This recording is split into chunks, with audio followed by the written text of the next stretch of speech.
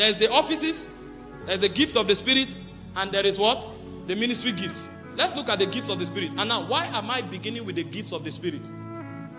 The gift of the Spirit is not a function of maturity. You can operate all the 9 gifts of the Spirit and be a babe. A baby in the Spirit.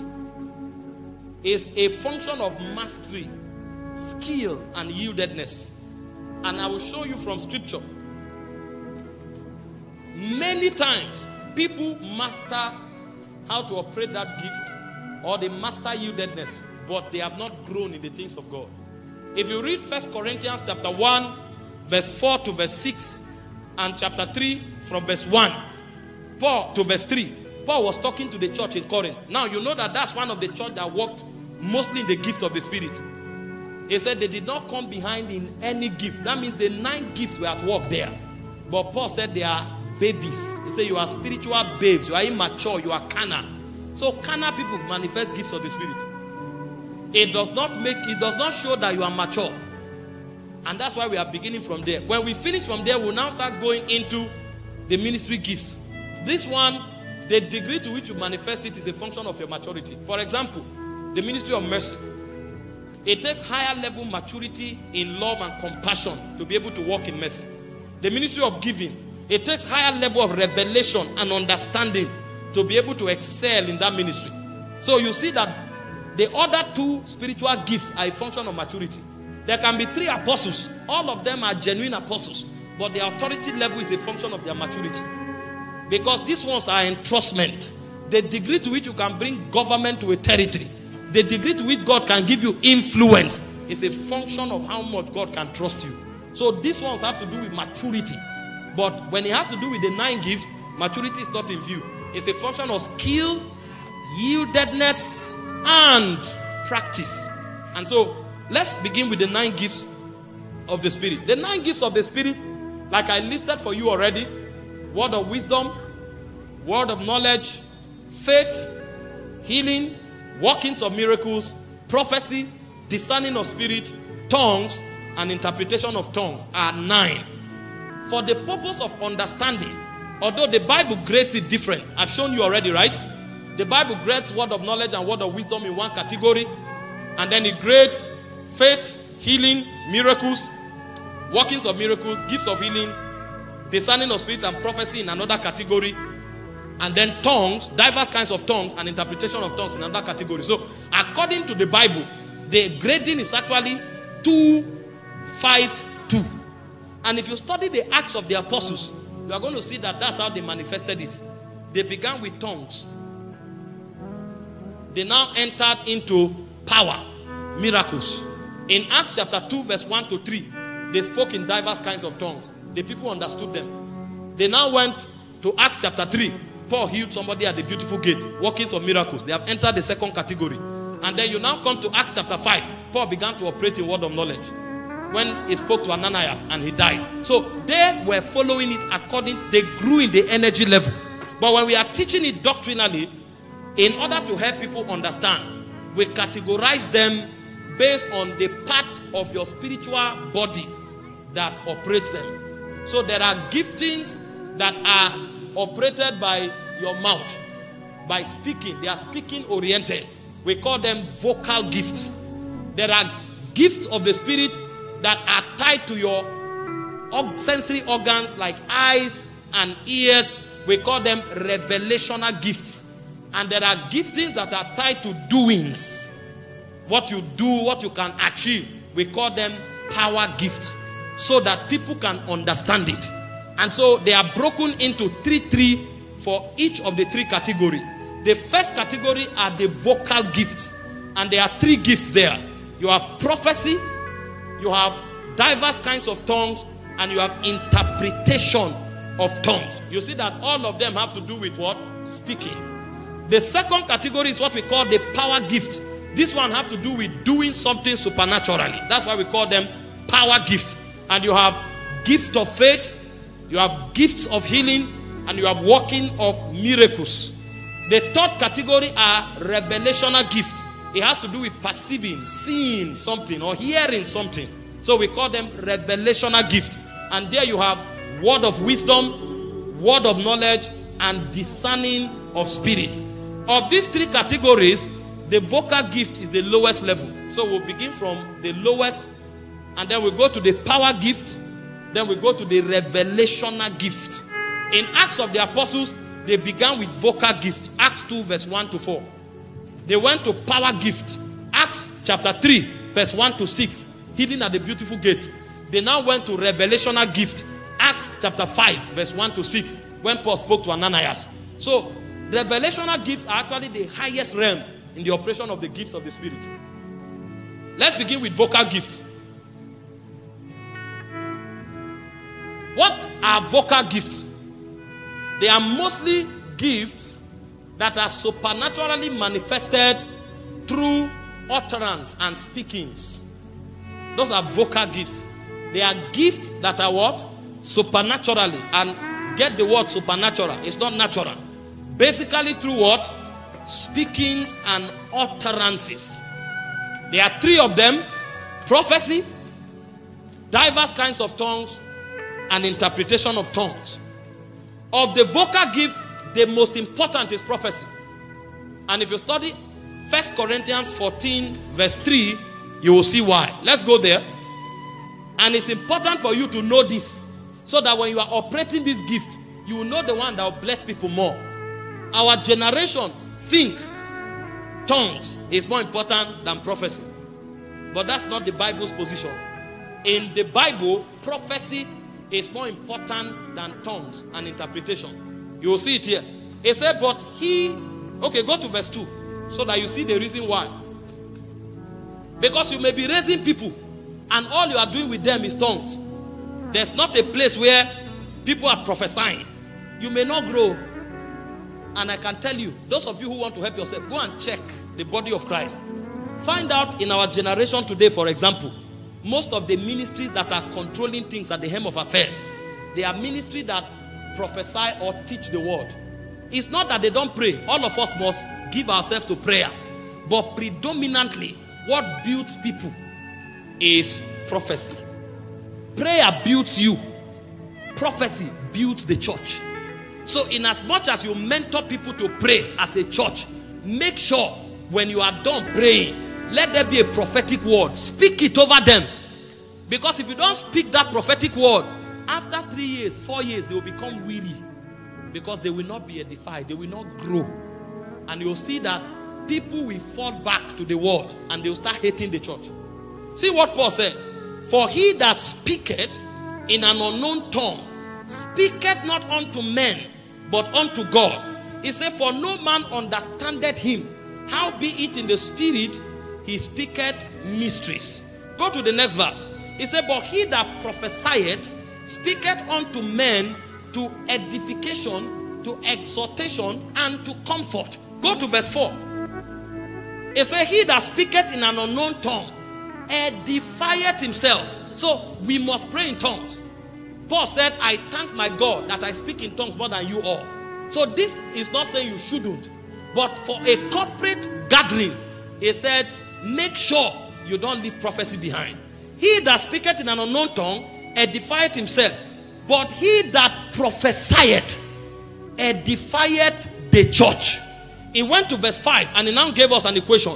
I would that you all speak with tongues. So Paul is not discouraging us from speaking in tongues. He said, but rather that you prophesy. He said, for greater is he that prophesieth than him that speaketh with tongue, except he interpreted that the church may receive edification. Are you seeing that?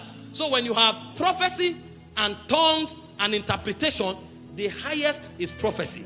So as you pray in tongues and you grow in tongues, make sure you also desire to prophesy.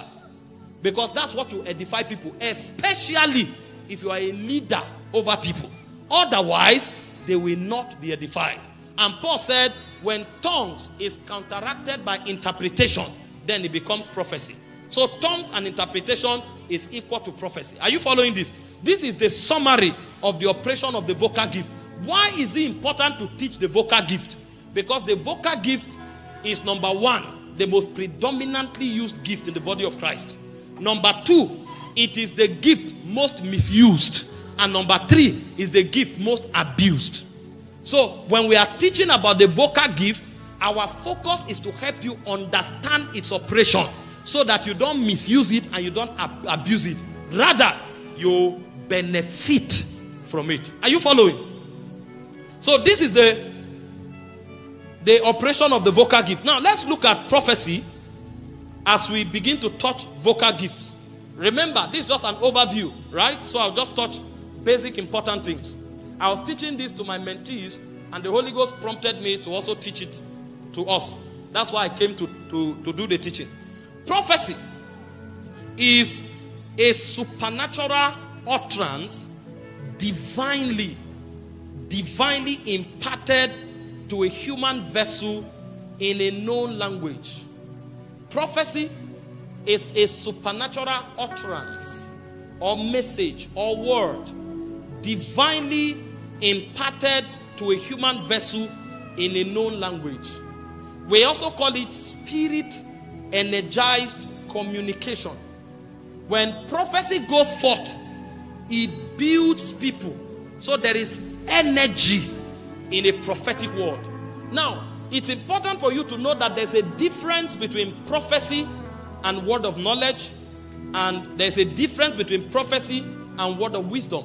Many people confuse prophecy for word of knowledge, and they confuse prophecy for word of wisdom. So somebody said he wants to operate the gift of prophecy, and he starts operating word of wisdom. He doesn't know it, right? Now, because it's a teaching, it's important to emphasize it. Word of wisdom deals with things that are in the knowledge or facts that are in the past and in the present. The ability to bring it out. It was not known. You know it supernaturally. That's word of knowledge. I beg your pardon. Word of wisdom, on the other hand, has to do with facts that are in the future that are not known. So when you expose something that is in the past or in the present that is not known by the Spirit, it's called word of wisdom. When you expose something that is in the future that is not known, why am I confusing it? When you expose something that is in the past or in the present that is not known by the Spirit, it's called word of knowledge. When you expose something that is in the future that is not known supernaturally by the Spirit, it's called word of wisdom.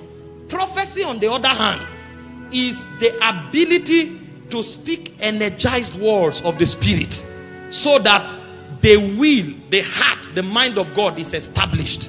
So it may not talk secret, but at the end of the day, it will enforce the will of God. It will enforce the heart of God.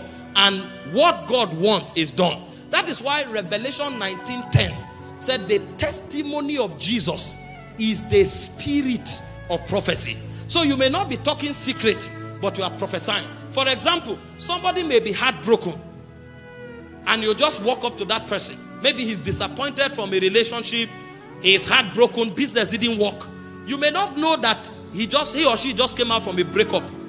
But you just come to the person and you tell the person, God asked me to tell you that he's with you. Fear not.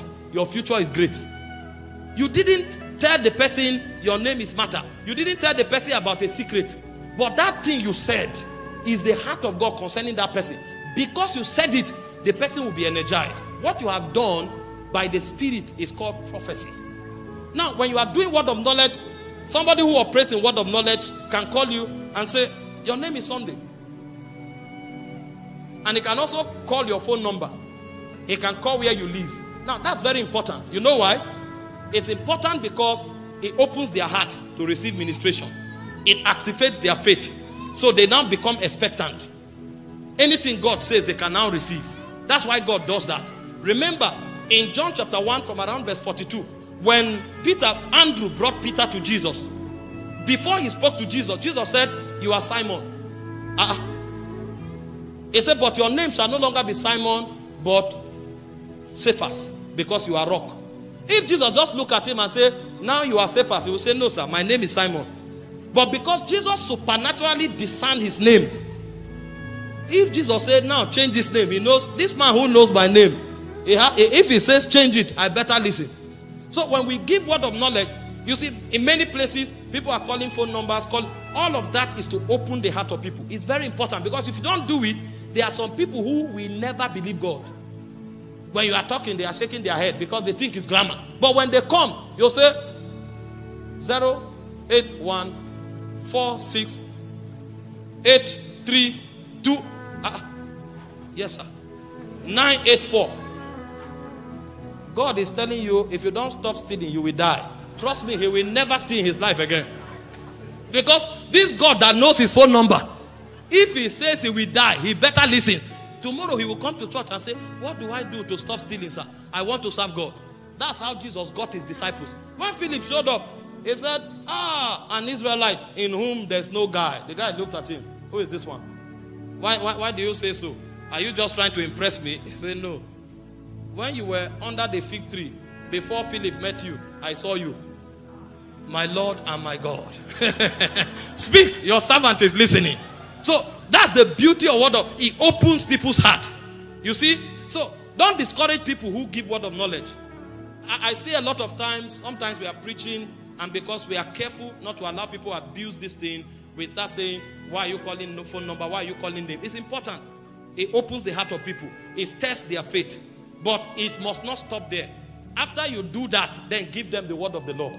Either conviction or transformation or a blessing. That way their faith can now receive it. But that is not prophecy. That's word of knowledge. Then word of wisdom is talk about the future.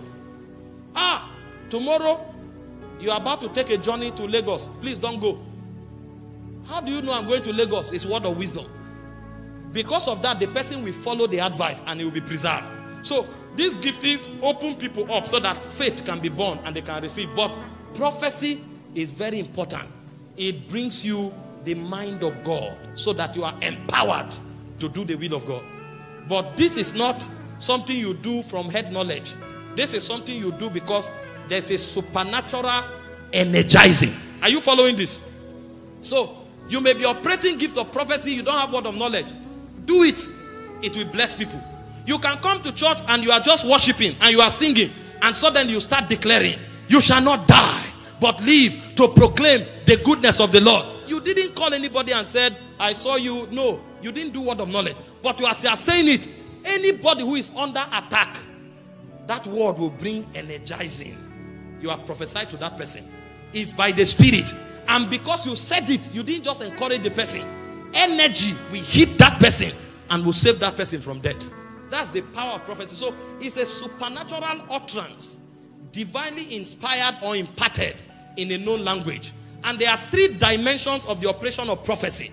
In 1 Corinthians 14 verse 3 that we read, Paul said, number 1 is for what? Edification. Number 2 is for exhortation. And number 3 is for comfort. Why did Paul do this? Paul did this because Paul knows that some people may start prophesying and say they are prophets. That's where you have a problem. If you are not a prophet, everything about your prophecy should be edification, exhortation, and comfort. There are some people that God gives them the gift of prophecy, and all they are doing is to threaten people. When they speak to people, they become afraid and fearful, and their life no longer moves forward. That's no longer prophecy. If it is prophecy, it's for what? Edification, exhortation, and comfort. You must be mindful to know this. A prophet sits in an office, so God can give him judgment for a people, and he will speak from his office as a prophet. At that level, he's no longer operating prophecy. He's operating as a prophet, because a prophet has prophecy and 2 other revelational gifts, either word of knowledge and word of wisdom, or word of knowledge and discerning of spirit, or word of wisdom and discerning of spirit. But there must be prophecy. So based on what he sees and based on the commandment God gives him, he can bring a judgment. That is God sending him as a prophet. But if you are operating the gift of prophecy, it must be what? Edification, exhortation, and comfort. And having said that, let me say this. You can have the gift of prophecy. It doesn't make you a prophet. But if you are a prophet, you will have the gift of prophecy. Do you follow that? Are you following? Many times you hear us talk about the prophetic. The prophetic involves 4 things: prophecy, word of knowledge, word of wisdom, and discerning of spirit. Everybody who is a prophet has prophecy and 2 other gifts. And they have the authority of God to operate in that office. And when I'm talking about prophets, I will deal with it. But this is what prophecy is about. Now, to understand this, let's understand what edification is. Open 1 Corinthians 14 verse 3. You will find three things. To help you understand prophecy, you need to understand the meaning of these words: edification, exhortation, and comfort. The word edification, if you click your Strong Concordance Bible, you will find that the word edification. How many of you have Strong Bible? You have? Okay, click on 1 Corinthians 14:3. Where the Bible said edification, click it. What do you see there?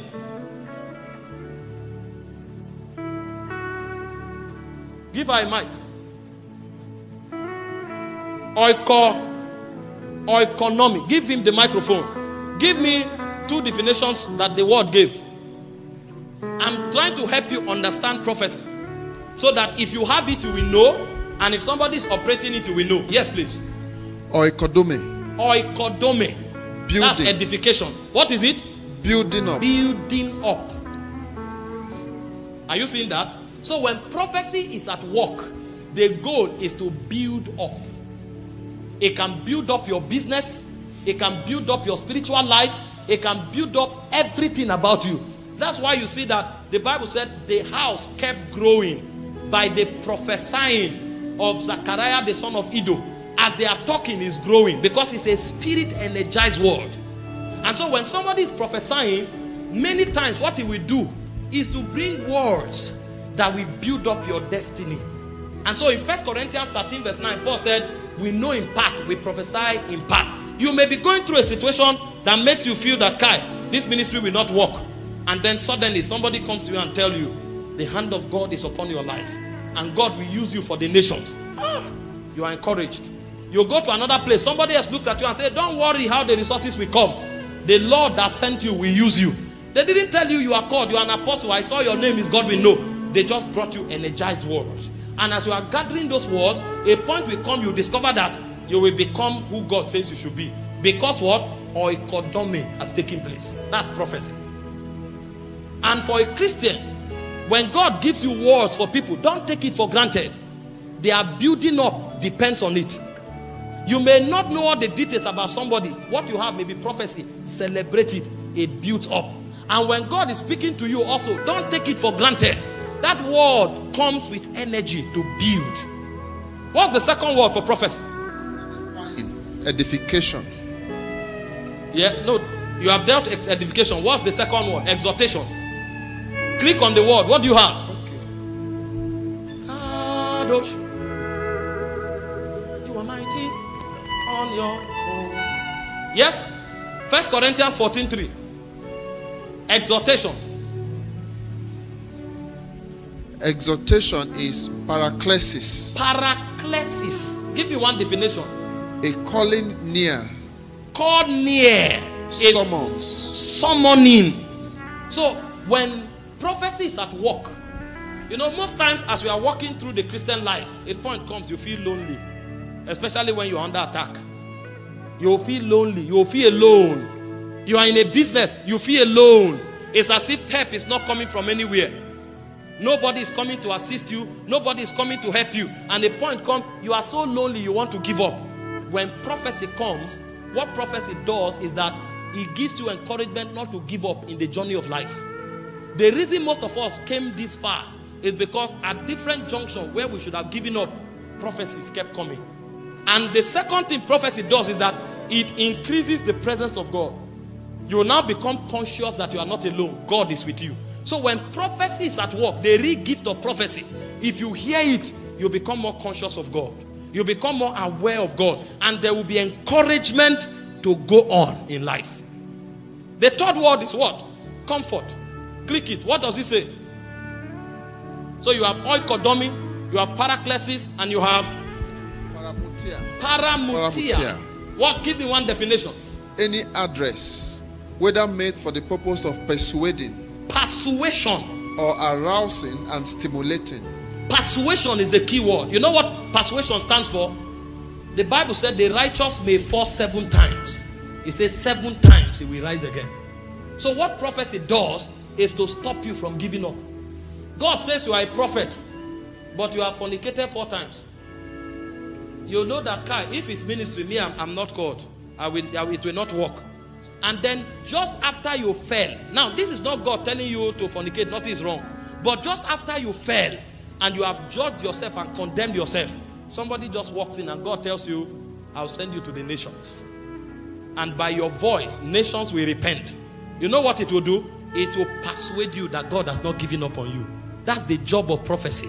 To bring consistent persuasion so that no matter how deep you have fallen, you will rise again. You who were a drunk, you have disappointed everybody, including yourself, and you feel you are no longer qualified. A prophecy now comes and God tells you, and then you feel encouraged. So you gather yourself and you rise up again. So the operation of prophecy is onto building up, calling you alongside, and encouraging you to rise and not to fall. This is how many people who succeed or succeeded in life and ministry succeeded. It's called prophecy. God gives utterance to us so that we can build ourselves up, so that we can encourage ourselves, and so that we can comfort ourselves. When it happens supernaturally by the Spirit, not because you heard the story of someone. It's different to hear that, oh, that brother stole. And then you come and you say, don't worry, God will help you, God will raise you, God will use you. That's encouragement. That's not prophecy. Do you understand what I'm saying? But when it comes by the Spirit, it will lift the person up. That is how prophecy works. And many of us must master how to allow that gift to work through us. The gift of prophesying. Now, there is a development of the grace for exhortation, like I'm preaching to you now. This is not gift of prophecy. This is exhortation. This one is not a gift of the Holy Ghost. This one is a grace that I developed through practice. Now, preaching and prophecy can produce similar results. It doesn't mean they are the same. When I preach to you, you can be built up. When I preach to you, you can be encouraged. When I preach to you, you can be comforted. This one takes training. So this is different. The Holy Ghost is the one helping me, but it's not a gift of the Spirit. Are you seeing it? So on one side, we must grow the ability to exhort. But on another side, those of us who have the gift of prophecy, we must master it. Are you following? There are differences between prophecy and preaching or edification. And I give you 4 of them quickly. Number 1, prophecy is a gift. Preaching and exhortation is a growth. 4 years ago, I wasn't preaching like this. If I carried the microphone, in 5 minutes, everywhere is on fire. Sometimes you won't even hear what I'm saying, but everywhere is already boiling. I entered the 3rd heaven. I'm talking mysteries. But now I have to build people, so I have to teach them A, B, C, D. I'm growing in it. And in the next 10 years, I'll be better. You see that? But once in a while, prophecy can come and I can declare, this week, God will bless you. I was doing, during the 30 days fast, many prophecies came. I'm teaching and I just hear, everybody who is in debt, your debtors will bring the money. And you'll see testimonies flying everywhere. What went to trouble the debtors to bring the money? Energy went forth. It's prophecy. I'm preaching and I tell some people, that business will be completed. That visa will be granted. And then testimonies kept flooding in. One woman testified from Italy. They wanted to buy a property. They didn't have money to buy it. The week I spoke, 3 days later, they dashed them that same property. They dashed them. Property that their savings could not afford. Because prophecy went forth. It went with energy. It may take many years of preaching to build her faith to be able to claim that property. But because it's prophecy, it was instant. It's a gift. It's not a growth. The second difference between prophecy and preaching is that prophecy is instant. Preaching is a process. The third difference between prophecy and preaching is that prophecy is controlled by the will of the Holy Ghost. Preaching is regulated by the will of the man. As I'm preaching, any angle I can navigate into. If I say next week is a healing service, I can put my will in a way that I navigate towards it. And I preach in that direction, people will receive healing. But I can be doing that healing service and God begins to speak about nations. So one is regulated by the will of the Holy Ghost, which is prophecy. Another one is regulated by my will. And then finally, Prophecy is an operation of the anointing upon. Preaching is an operation of the anointing within. He said you have an unction from the Holy Ghost. 1 John 2:20 and 27. He said that anointing teaches you all things. So as you are stirring and growing this anointing, you are becoming better. But when prophecy comes upon you, it hijacks and delivers God's mind. This is the gift of prophecy. Now the next gift under vocal gift is the gift of tongues.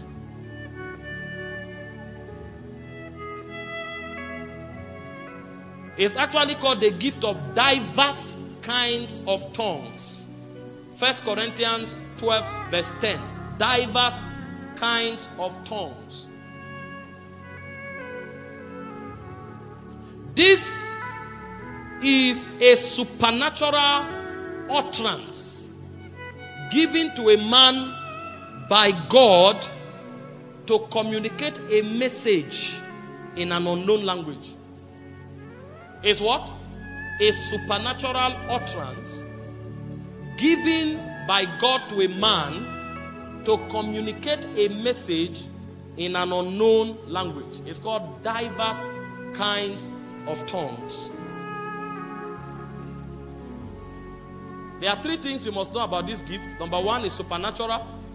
Number two is a message to a people. And number three is an unknown language. That's why Paul said this gift will require interpretation for it to be relevant. Now, there are a few things we need to explain under this subject, because there are three major operations when you are dealing here. The first operation is what happened in Acts chapter 2, verse 4. The second operation is what Paul spoke about in 1 Corinthians 14, verse 2 and 1 Corinthians 14, verse 14. And the third operation is what Paul spoke about in 1 Corinthians chapter 14, verse 3 to verse 5. You will notice that in Acts of the Apostles chapter 2, verse 1 to 2, when they spoke, it was unknown tongue because they didn't know the tongue, but the people understood them. So they were speaking unknown tongues to them, but the people understood. They spoke 18 languages. They didn't train for it. They spoke it supernaturally. The second operation is in 1 Corinthians 14, verse 2 and verse 14. Paul said, when we speak in an unknown tongue, he said, we are speaking not to men but to God. He said, men may not understand it. He said, but in the spirit we are uttering mysteries. In 1 Corinthians 14, verse 14, he said, when I pray in an unknown tongue, my spirit prayed, but my understanding is unfruitful. So I don't know what I'm saying. Are you seeing that? So when you are praying or talking in unknown tongue to yourself, you will need to pray for interpretation. And then the third operation is when you are giving it as a message to a church. So I can come here and say, I have a message for the church. And I speak in tongues. Somebody comes up and interprets it. Like Dana the Hassan was speaking on Sunday. Some persons brought the interpretation, but there were many. So we needed to censor it to know the mind of God before we give it to the church. I received some of the messages he sent. And I called him today and spoke to him. And he confirmed that some of them were the things God told him. Right? So it can be a message to a people in an unknown tongue. Are you following this? Now, why am I explaining this? So that you understand how it works. If it's a prayer, it doesn't need interpretation. You know why? Because you are talking to God. God knows every language. So you are not interpreting to God if it's a prayer. That's 1 Corinthians 14 verse 2 and 14 and 15. You are talking to God. God doesn't need interpretation. Now, if you are talking to yourself, Paul said you should pray for interpretation, because if you don't know the meaning, it won't profit you. And then if you are speaking to the church, Paul said, if we speak, 1 Corinthians 14, 27 and 28, he said when we speak, one person, two person, three person, he said let them wait. Let somebody interpret so that the people understand and be edified. Now, most times when we are dealing with this subject, a lot of people come and they are bringing arguments like when they spoke in Acts chapter 2, did people not understand them? That was not the only time they spoke in tongues.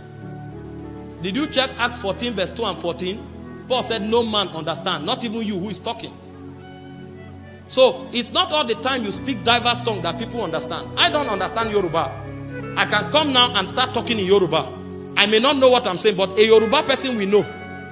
That's diverse tongues. It's a diverse tongue because I don't know it. It's an unknown tongue to me, but somebody else knows it. And then I can come here and speak the language of angels. And as I'm talking, I don't know what I'm saying. Somebody now stands up and says, this is what the Lord is saying. God is saying that he's going to bless you. He's going to lift you. And then we say amen and we receive it. And then I can speak even in my closet to myself. When I see that it's a message, I will now start praying, Lord, grant interpretation. And the Holy Ghost can give me interpretation and I'll be blessed. Now, it's important to know this so that we don't abuse the gift, because many times we abuse it. Now, see the word Paul used in 1 Corinthians 14, 27, 23 and 24. Check it for me. 1 Corinthians 14, 23 and 24. You know, this was a strong word. See, it said, if the whole church comes together in one place and all are speaking in tongues, and somebody comes in who is either unlearned or an unbeliever, he said that person will say you are mad. So no matter the spiritual essence, he said that person considers it as madness. So when we are addressing the church, if God gives us a message for the church in tongues, we must make sure there's an interpretation. If there's no interpretation, after the message is delivered, we must pray and ask God to give us an interpretation so that we can apply the message. However, if we have a gathering where we are not involving outsiders, we can choose to pray in tongues so that all of us are edified.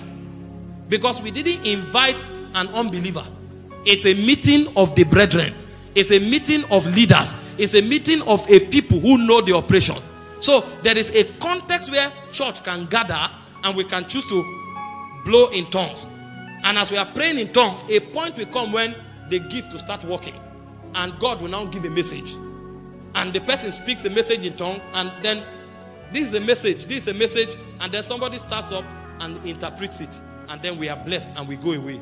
So you need to know that there is praying in tongues and there is diverse kinds of tongues. Praying in tongues is when you are speaking in an unknown language to God. It doesn't need interpretation. But diverse kinds of tongues is when the Holy Ghost gives you a message to a people. And that one requires an interpretation. Now, when you receive the baptism of the Holy Ghost and you start praying in tongues, you can pray in tongues at will. But you cannot operate diverse kinds of tongues at will.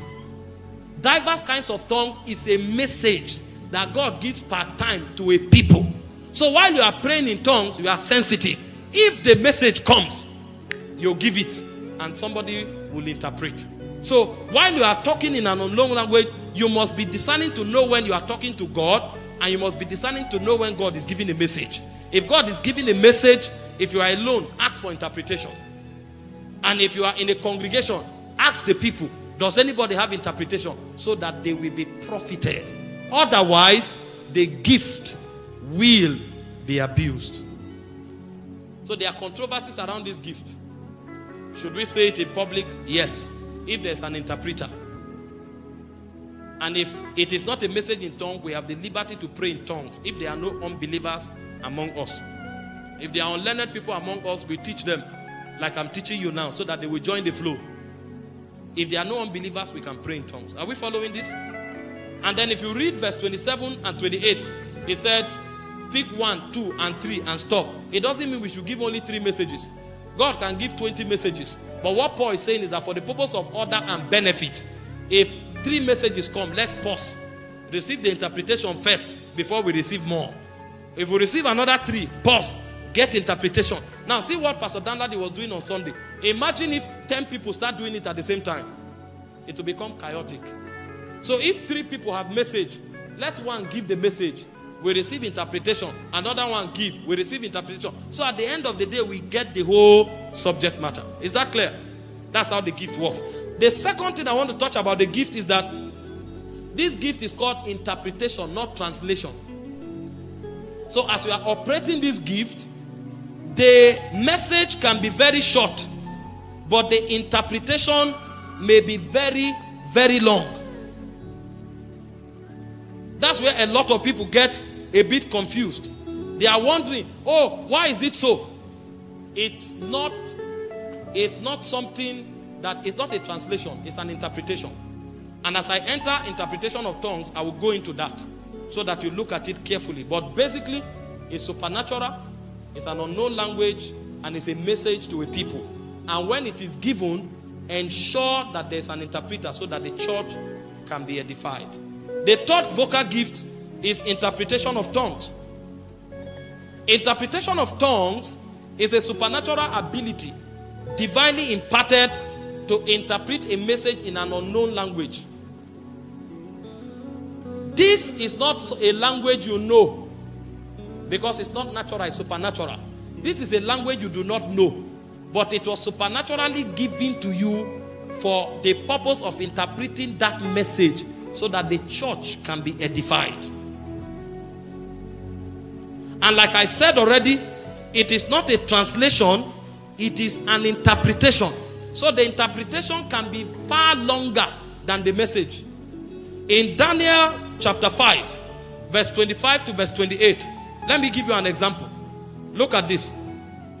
Daniel 5, 25 to 28. There was a message in tongue, 4 words. And this is the writing that was written. Mene, mene, teke, ofasin. 4 words. See the interpretation. This is the interpretation of the team. Mene. See what mene is. Do you see why God now gives us? You see why God allows us to pray in tongues? All the prayer points you want to pray in 5 hours. When you say rak, teko, parakatoa, you may have covered prayer in your known language for 4 hours. That's why Paul said in 1 Corinthians 14, verse 14, verse 15, he said, what will I do? He said, I will pray in the spirit. I will pray in my understanding also. I will pray more in the spirit. Because one word in the spirit can be 10 sentences in your understanding. So when you come to God, it's good to pray your understanding. Father, I love you. Lord, bless me. Lord, lift me. But that prayer you pray your understanding for 5 hours, you can say, Barakos tatakira paragata. It will cover it. See what is happening here. Mene. What is mene? God had numbered thy kingdom and finished it. So one word in tongue is a sentence in understanding. Go to the next one.